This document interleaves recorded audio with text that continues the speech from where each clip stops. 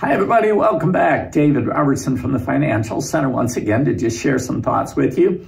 Well, last time we talked about the media creating the crisis of the day, the crisis du jour. And I pointed out to you that that's their job. They need to create a crisis in order to get you to tune in to sell advertising. And that's okay. We understand that.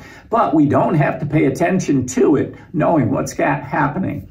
And last time we talked about bank failures. A few fringe banks had folded, and the crisis of the day was that all banks would now fold up and your deposits somehow might be insolvent or insecure. Well, this past week, banks have 4 of the largest banks in this country have announced earnings for the year. 3 of those banks exceeded their earnings estimates for the quarter. The 4th one was in line. Hardly a case for insolvency of the large banks, but we probably won't hear much about that because good news does not sell, as well as bad news. Another little tidbit of trivia that's been lost is another piece of good news is that dividends are up 11% over the last 12 months. Yes, you heard me right. Dividends, those are the profits that companies return back to the shareholders, the owners of the company, us, are up 11% over the last 12 months.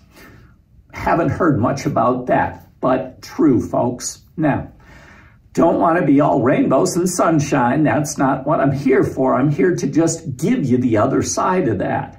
Now, despite many of the things that have happened over the last few months, the recession may or may not happen, okay? Nobody knows, unknowable. But despite that, markets are up about 15% off of their lows from last year in October and may or may not go back to retest those. Don't know. Unknowable. But every day that we go a little bit farther, things tend to get a little bit better.